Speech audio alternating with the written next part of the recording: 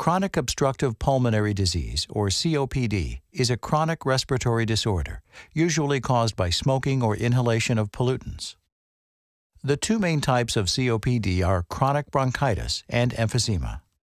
Chronic bronchitis is caused by ongoing exposure to smoke or pollutants. Airway defenses hyperreact, causing inflammation, constriction of airways, and too much mucus for the cilia to clear.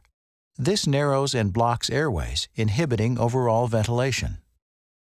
In emphysema, the tissue of small airways becomes damaged. The airways collapse on expiration and trap air in the alveoli. Expanded and unable to contract, the walls lose elasticity, reducing compliance, and may eventually disintegrate. Both of these diseases are characterized by difficult labored breathing, known as dyspnea. The patient needs to use the accessory